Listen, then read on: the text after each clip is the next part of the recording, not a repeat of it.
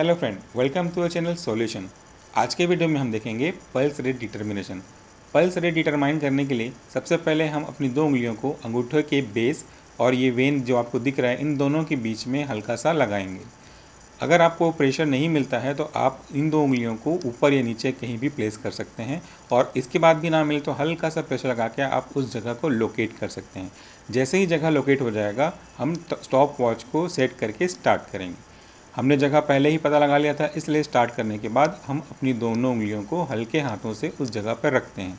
इससे हमें पल्स का एहसास होना शुरू हो जाएगा। पल्स रेट या तो आप 10 सेकेंड, 20 सेकेंड या 60 सेकेंड यानी 1 मिनट के हिसाब से भी निकाल सकते हैं। अगर आप 10 सेकेंड में करते हैं तो इनको आपको 60 सेकेंड के हिसाब से मल्टीप्लाई करना पड़ेगा। अगर आप 20 करते हैं तो इसको 3 से मल्टीप्लाई करना पड़ेगा। और अगर आप 1 मिनट के लेते हैं तो आपका जो एग्जैक्ट पल्स मेज़र होगा यही आपका पल्स रेट कहलाएगा।